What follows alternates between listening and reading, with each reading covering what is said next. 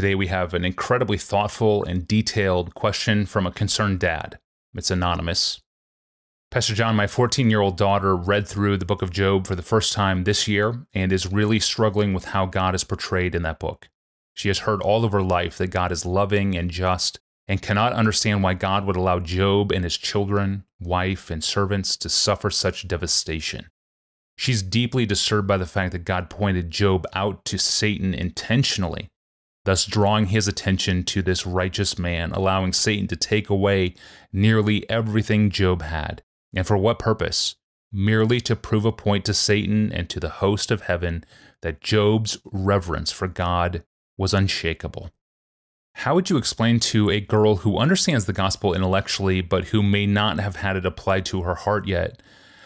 To her, it seems that God was arbitrary and almost cruel to allow Job and everyone around him to suffer to prove a point, or to perfect a man who was already more righteous than most of us. She wonders about the collateral damage to Job's wife, including her faith, who suffered the loss of everything Job did with the exception of her personal health. It does not bring her much comfort to think that following God could result in such devastation. I've talked with her about the fact that death and suffering is part of our human existence since the fall and is a direct and indirect result of sin. We've talked about the fact that it was Satan's cruelty that was the actual instrument of suffering, although within the sovereign will of God.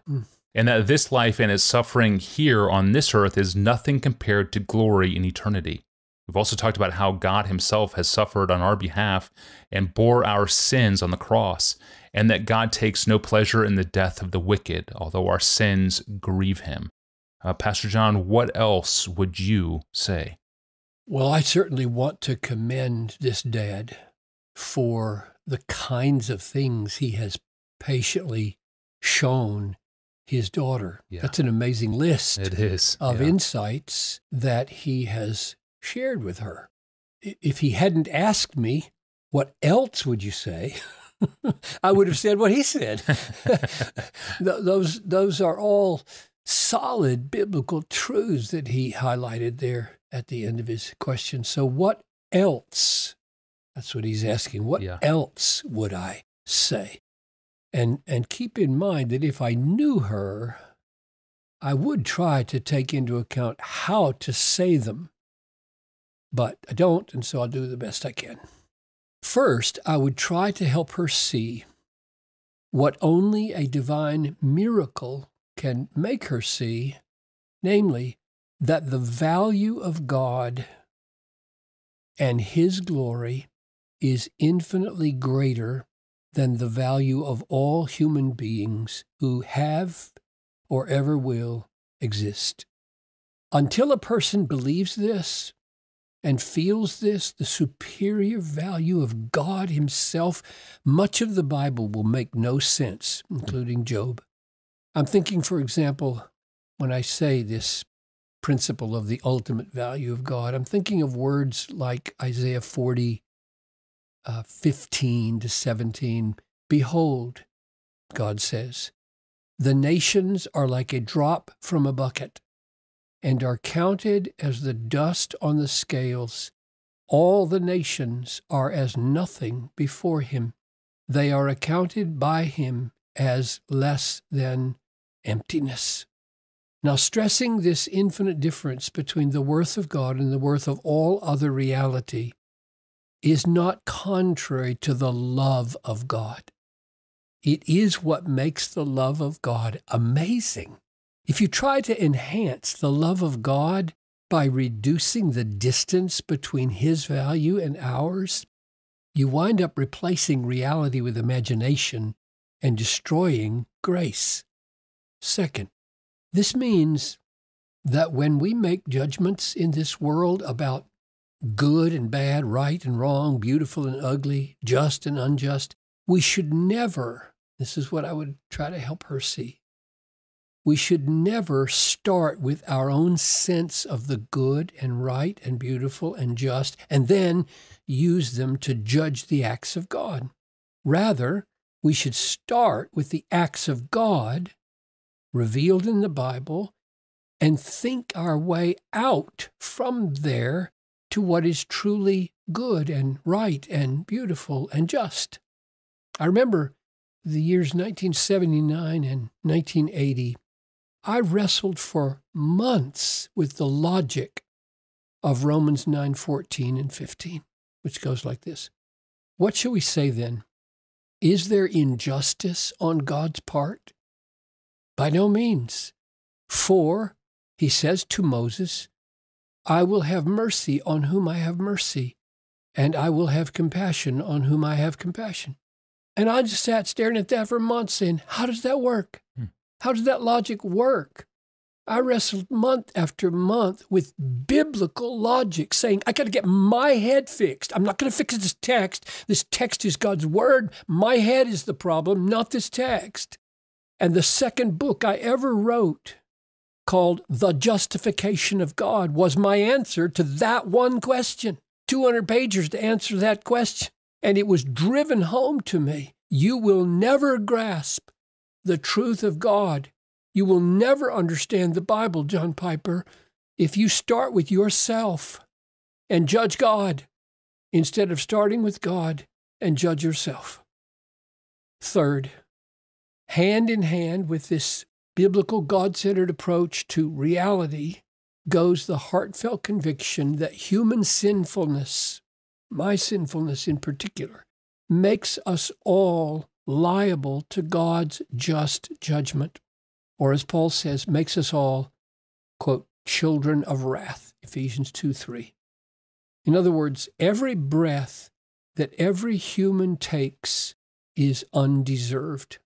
It is another moment, another gift of grace.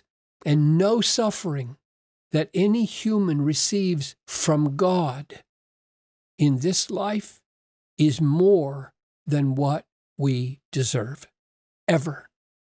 Therefore, no injustice from God is ever done to any human. On the earth, everyone is treated by God better than we deserve. Everyone. On the horizontal plane, in relations between humans, there are horrific injustices, which God hates because God hates sin. But we have not yet fathomed the greatness of our offense against God if we think that any suffering from His hand, is undeserved. This is why God was perfectly right and just to drown every single human being on the planet, old and young, except for 8 people in the flood of Genesis 6. He did no one any wrong. He was perfectly just in that judgment. Until we feel the depth and horror of sin like this, much of the Bible will simply make no sense to us at all. Fourth, Job is in the Bible, like all other descriptions of suffering of the righteous, to help us be ready for our own suffering with confidence that it is not ultimately owing to caprice or to nature or to sinful man or to Satan, but it is in the hands of our all-wise, all-powerful, all-good Father. This dad says of his daughter, quote, "It does not bring her much comfort to think that following God could result in such devastation." And my response to that sentence is this: God doesn't expect us to be comforted by the suffering that following Him will bring.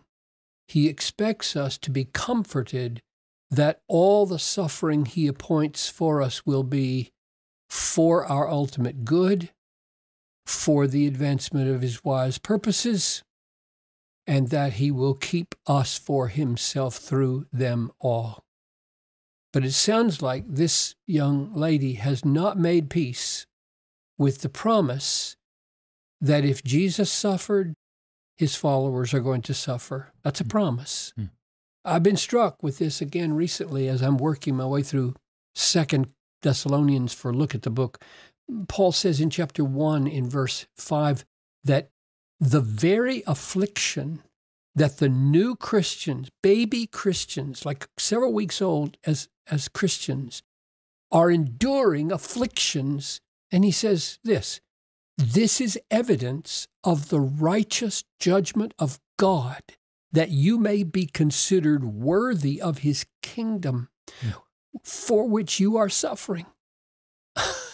Wow. Paul had said to these brand new Christians in 1 Thessalonians chapter 3, verse 3, don't be moved by your affliction, for you know that we are destined for this. And now it has happened, and he calls it the righteous judgment of God to fit us for heaven. Oh, how pastors and youth leaders need to teach the biblical doctrine of the necessity of Christian suffering in obedience to Jesus. They need to say to young people that Christ is not calling them to an easy life, but to a life of serious joy, not silly joy. And that most of the things young people live for will vanish like mist in the face of real life, especially life in the service of a crucified Messiah.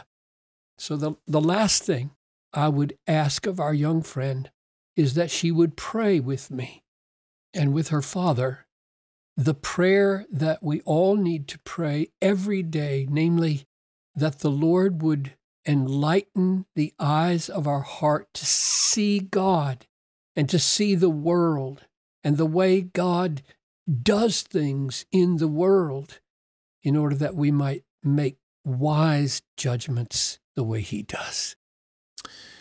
Yes, amen. Thank you, Pastor John. And to the father out there who sent us this question, thank you. We commend you for your parenting and pray that this episode will be useful to you and your daughter, and that it helps many other listeners out there who are struggling with the same questions. Wow. Well, thank you all for joining us today. You can ask a question of your own, search our growing archive, or subscribe to the podcast, all at desiringgod.org/Ask Pastor John.